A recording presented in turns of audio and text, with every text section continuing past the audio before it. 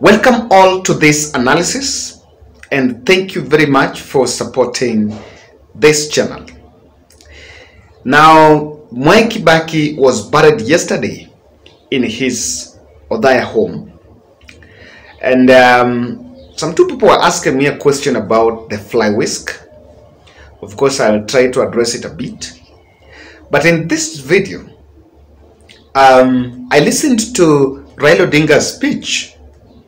And after that speech, I referred to Riding on Tigers. That is the Moody Awori's book. And find out a critical message that Moody Awori was delivering to Raila Odinga, as Mwai Kibaki actually was receiving the send-off. There are a lot of placards from Moody Awori that really applies to Raila Odinga's 2022 presidential bid. But before we look at that, let me just address a bit of the fly whisk. So fly whisk is that nini yenye Raila anatumia kufanya hivi. So he used to remember at Moi's burial, he used it. We were saying the Joey. And what is it? Of course, we've said this for many times. First, that fly whisk that Raila is using, he was given by Jaramogi Oginga Odinga. And if you've ever gone to Jaramogi Oginga Odinga Museum, there is one that is also there. Yeah, the one that there are two. There is that one that Raila has, and there is one that is still there. I think that the other is just a copy. But you'll always be told the story of that fly whisk. Now, the fly whisk is a symbol of leadership. And when you see him blowing it on top of the coffin, first it's to show forgiveness. Kwamba, you know, Kibaki and Raila had their own differences when they were in government, all that, and that was the same to Raila and Moi then. You know the story of Raila and Moi. So that is first to show as a sign of forgiveness, that I've forgiven you, and that is just to appease the spirits. That is number one. Number two, it is as a symbol of leadership of Luo. By the way, I get irritated by one Johnson Mudhama because I don't see that. I don't know why he uses that fly whisk. Someone from Kaba might tell me whether he is an elder or king there. But let me tell you, in Luoland, it's only Raila who has a genuine fly whisk, and the Luo Council of Elder Chairman. There is also an elder I realized at Tom Mboya's Museum. There is a politician from that place who hails from Tom Mboya's clan, who also has one. Yes, those are the three that personally I know. So the people that normally use that phrase, sometimes they misuse it. That is it. Number three, that fly whisk also represents Jaramogi Oginga Odinga family. And the reason I told you is it was used by Jaramogi. And of course, there is a full story about fly whisk in Luoland. And I cannot exhaust everything. So people who use fly whisk just aimlessly, you need to know the value of that stuff, especially Johnston Mudhama, the former Machakos senator. Now, Moody Awori delivered Raila Odinga a critical advice as we head towards the August 9th general election.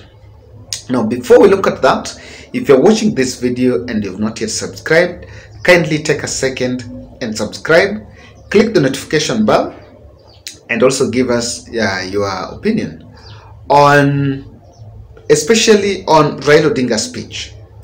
Personally, I enjoy listening to Raila because of the storytelling. You know, Raila has, I think there is a resource, a historical resource that he has that no one else amongst these politicians normally have. So personally, I really enjoy it. So you can also tell us about all those speeches. You're not going to look at that. But are you staying in Nairobi and its environs? That is Kiambu, Kitengela, or even within the spaces of Runda, Lavington, or any part of the country, and you experience frequent blackouts. Don't look south. Look at Instalight Company. They have packages on power backup systems ranging from 125,000 to 195,000, and it can go more depending on what exactly suits your need. Very interesting. You need to check out on them. Then, this is what I realized on Power System. This is the only company in Kenya that can integrate your solar with the power with water heating system without buying a new equipment. So you're not going to experience, you're not going to have extra costs. This is something that is very interesting. But then this can minimize your electricity bill to nearly zero. Hey, that's an amazing. Now I want you to talk to them here to make sure that you can also book a session and just have an understanding on what exactly this can help. I was in the village and I can tell you that if you're putting up a structure in the up country, then you need to think about solar. Think about solar. Now talk to Gideon here at this number 0722 818 883 0722 818 883. Then also my brother has a new song. Look at Balozi Media. Amazing new song. By the way, it's a worship song. So if you also love music, check out his YouTube page. Straight.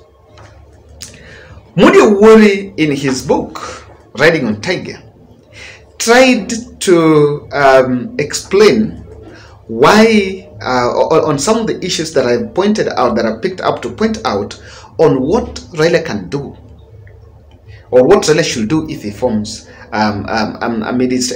the Azimio team. Because what I have realized is the Azimio arrangement is a replica of the 2002 NAG or Rainbow Coalition, Rainbow Movement. That is, it is a replica of the same. So one is Shan betrayal of Azimio Council. In Moody Awori is saying that when Kibaki got power, the people that campaigned for Kibaki was a summit. Now this summit was including Raila, Kalonzo, George Saitoti, Kijana Wamalwa, Charity Ngilu, maybe, and Kijana Wamalwa. I think also Moody Awori, but he didn't play. He played a passive role. So when after they forming the government, you remember that famous MOU, it was betrayed because immediately Kibaki was sworn in. Kibaki experienced a third stroke. Kibaki had experienced 3 strokes, by the way.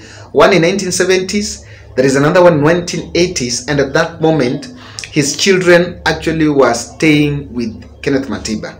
Then immediately after he was sworn in 2002, he had another stroke, and that was because of he had spent more time in the wheelchair, so there was that blood clot.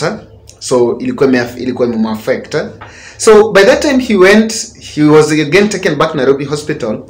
There was a cabal around him that surrounded him. Now that is the clique of people that Raila refers to, saying that Kibaki, the reason why Kibaki betrayed the council was because of that clique of people. Then that team that were around Kibaki is the team that ensured that he was not going to work with the rest. Now these are the people that made decision.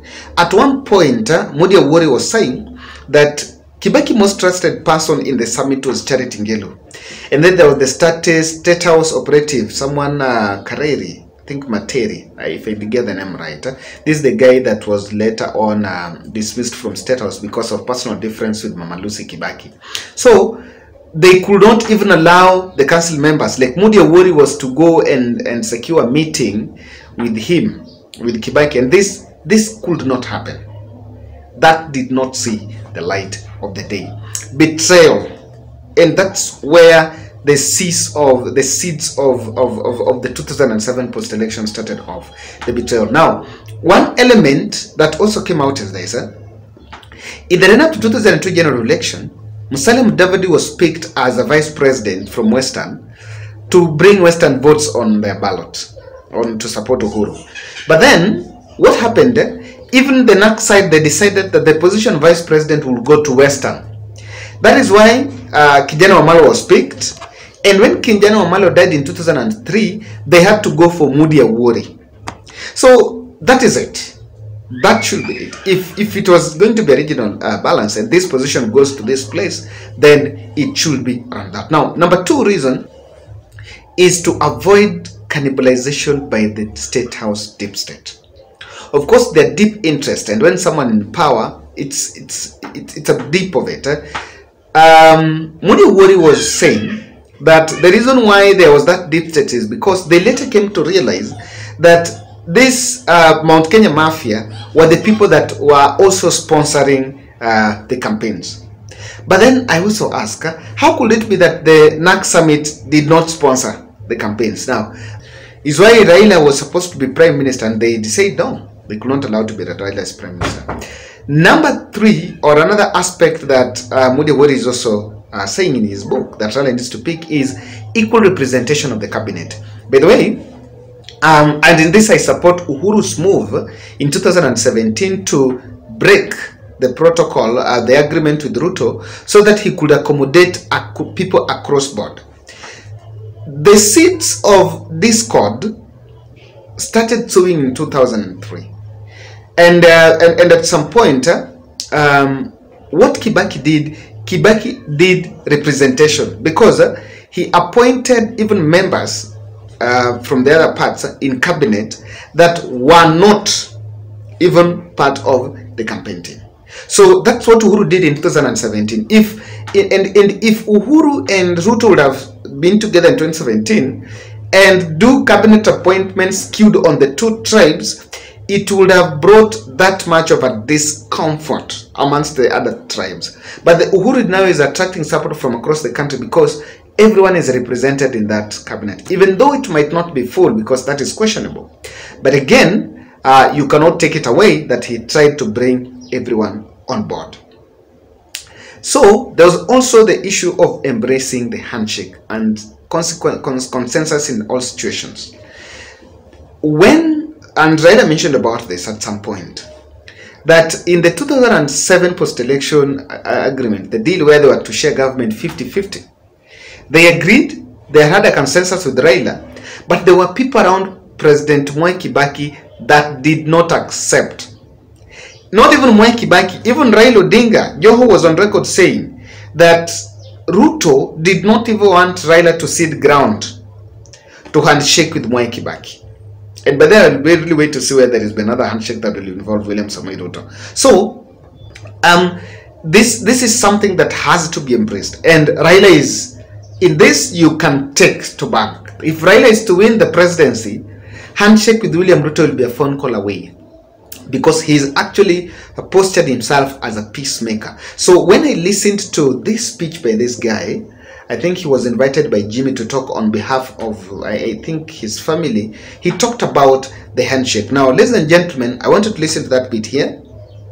You already showed us the way with your political handshake with the Right Honorable Raila Amolo Odinga, which led to the formation of the Grand Coalition Government of 2008 to 2012.